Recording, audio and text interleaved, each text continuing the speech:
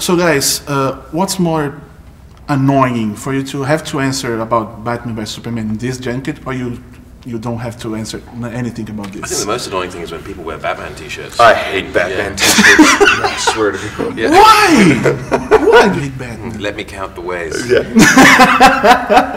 So this year, in 2015, we have Kingsman, Mission Impossible, we have Man from U.N.C.L.E., Spectre, but people still say that's the superhero fatigue.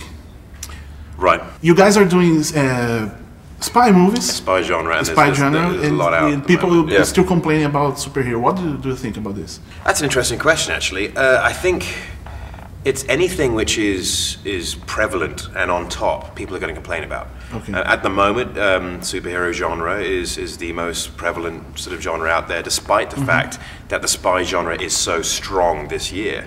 But that's just the nature of it. I mean, I think it's one of those decade-long genres with the superhero thing, which is going to keep on going, and people will complain about it all the time, of course. Yeah. But there'll be the secondary genre each year will change, and this year happens to be spy. Okay. I was reading IMDb and I saw that Hugh Grant is the only one who have their own accent. How do you guys train for this? YouTube. A lot of time on YouTube, typing in Russian and listening to people speak Russian, and then also we had a dialect coach on the set, a gentleman named Andrew Jack, who he's a professional dialect coach, so he has headphones on and he just sits right off camera and just listens and comes over and goes, when you said this word, make this A little bit more rounded. And you go, okay, great, thank you. You know, so. And how difficult for you to work speaking? It's not another language, but you have to always try to speak in another. I think in the beginning it's quite difficult because it feels very unnatural and you're very conscious of every word you say, but after time you just find your stride with it and it becomes quite relaxed and natural, and you can almost just, you switch into it between action and cut. And you do the switch, cut, you start. Yeah, I mean, we don't walk around and he's talking Russian all day and I'm talking in Napoleon's weird accent.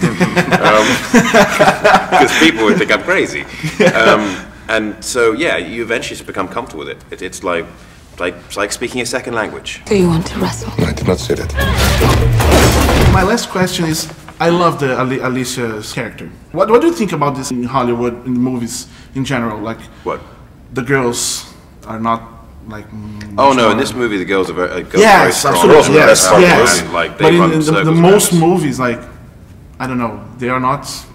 I don't know if I agree. I think sort of it's quite evenly balanced. Yeah. I mean, just because Alicia's not here, I don't know. She's probably working. No, she's a very busy girl. Yes. I thought because I really loved her character. By the way, since we started this movie, since we started this conversation, she's made 5 movies. I mean, she's working all the time. She probably couldn't be here. They probably wanted her here instead of us. Great. Thank you guys. Right. Thank you very much. Nice to talk to you.